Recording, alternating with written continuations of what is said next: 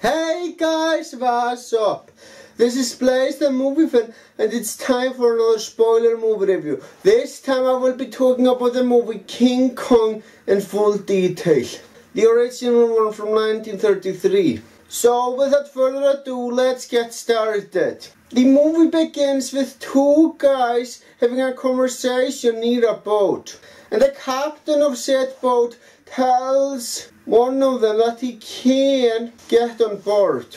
In that boat, the people talk about wanting to get a woman on board so she can help them shoot the next movie. Yeah, the people on that boat aren't exactly agreeing with each other, but Carl Denham decides to bring a woman on board anyway, and that woman is Fay Wray. In a city, she is viewing some onions that are for sale, and the salesman comes to the conclusion that she is trying to steal the fruits. How exactly did he come to that conclusion? I mean, all she is doing is touching the fruit. Correct me if I'm wrong, but in order to buy something like that, doesn't she need to touch it first? If he was trying to eat it, I would understand, but how the hell did he come to that conclusion? I really have no idea. But anyway, Carl talks her out of the mess and convinces her to go on board so they can start filming on sea. Now Faye doesn't exactly accept it at first, but since she wants to do something big with her life, she decides to do it. So she gets on board the ship and talks to the passengers while the boat is going. And one of the passengers she talks to is Jack Driscoll. Now he tells her that if it was up to him, she wouldn't be on board. Why exactly wouldn't he want her there?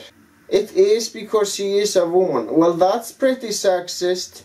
But trust me, that sexism in that scene is incredibly minor and it doesn't really matter.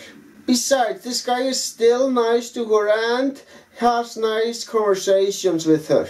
Later on, Carl starts shooting a film, and I have to admit, Fay Wray is a fucking fantastic actress. But anyway, Carl asks the navigator if he can find a special island that they are looking for.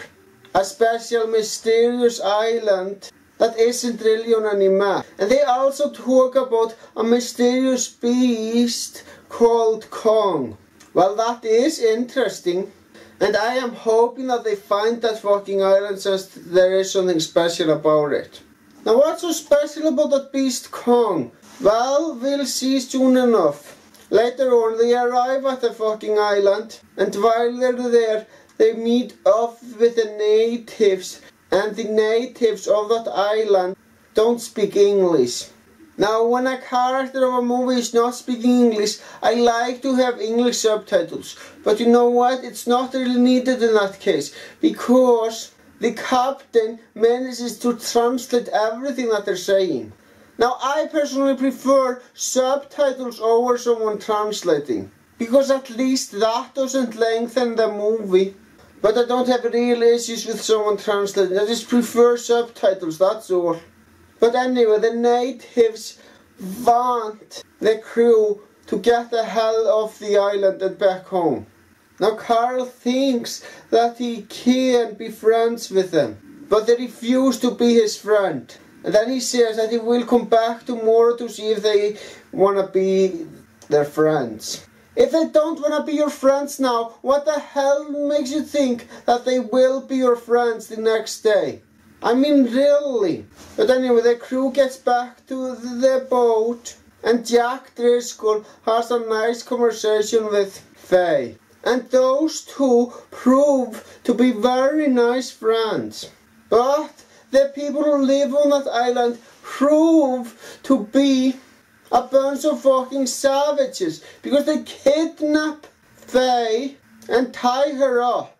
What a bunch of cunts. The reason they do that is because the crew refused to sell that particular woman. Not only are those savages a bunch of cunts, they are also massively sexist. They apparently think that a woman is an object.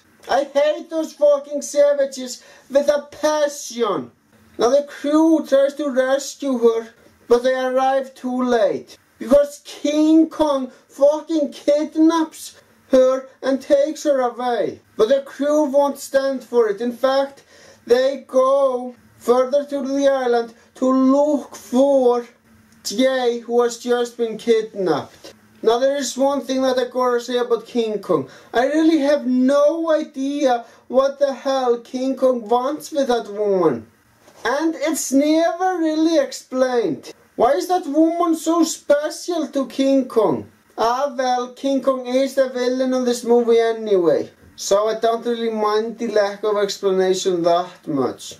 But it's still kinda bothersome.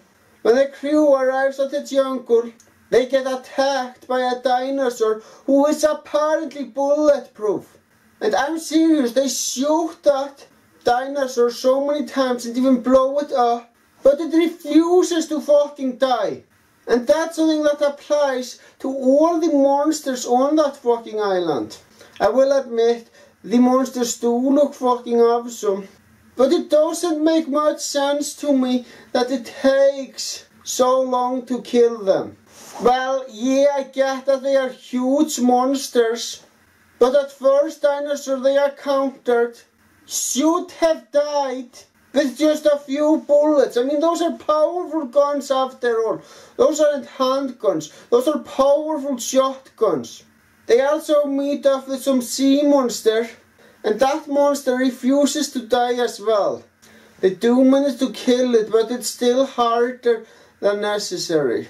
The best explanation for that I can think of is the fact that those aren't just animals. They are also monsters on the island. Well, that is an explanation that makes sense. So yeah, the fact that bullets don't do much does kinda make sense to me. But anyway, back to King Kong and Faye. Now King Kong fights all the monsters that are trying to hurt her. And I must admit that the fights between King Kong and those monsters are fucking awesome. But King Kong isn't fooling me. He isn't defending that woman from those monsters because he genuinely cares about her. He does it because he wants to fucking keep her. And it's only made more apparent as the movie goes on. Because when the crew finally get that woman back, King Kong gets angry and wants to take her back. I still don't know the reason why King Kong wants her other than the fact that he is the villain. Can someone explain that to me? But anyway, they try to close the door that King Kong can pass. But the villagers are trying to stop the crew from locking that door. Or at least that's what it looks like. But King Kong manages to break through the door. And the strange part is, some of the villagers also attack King Kong. I find that incredibly odd because isn't King Kong a fucking god to them? Why would they attack a beast that they consider to be a god?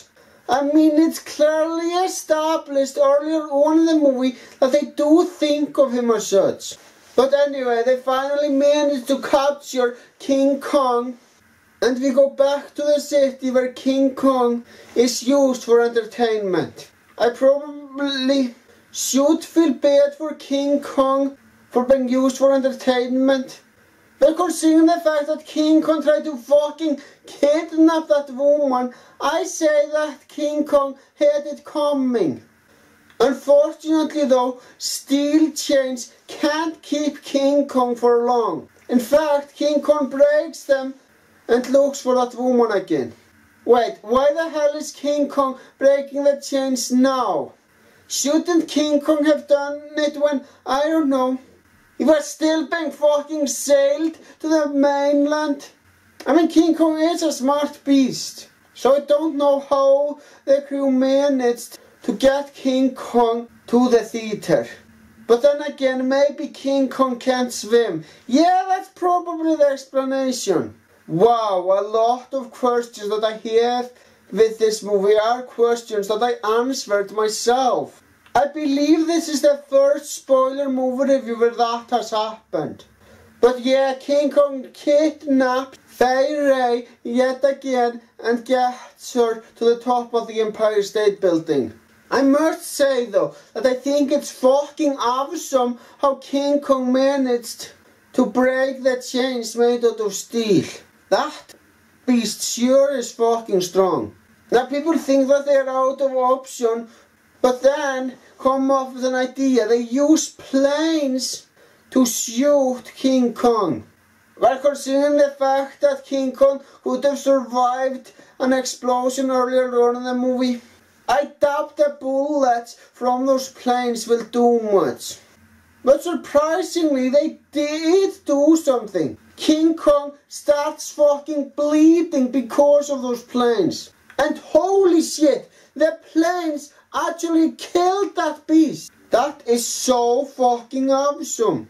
Now Jay walks down the Empire State Building, and the movie ends with a line that doesn't make much sense. The planes didn't kill King Kong, Beauty did. What fucking Beauty? What the hell is he even talking about? So anyway, that's where this movie ends. Now it's time for my overall thoughts. Maybe it does look like I was nitpicking. Well, maybe I was nitpicking this movie a bit. But to be entirely honest, most of my nitpicks weren't issues that made the movie overall bad. In fact, those things are pretty much expected, since this is partly a fantasy movie.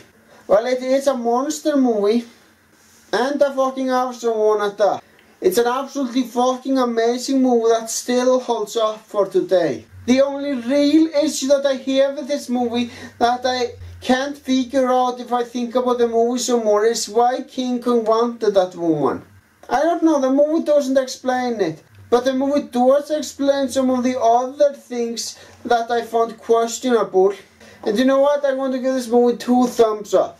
Well, that was a lot of fun. Well, guys, that's all I'm going to say. Thank you for watching. Have a great day.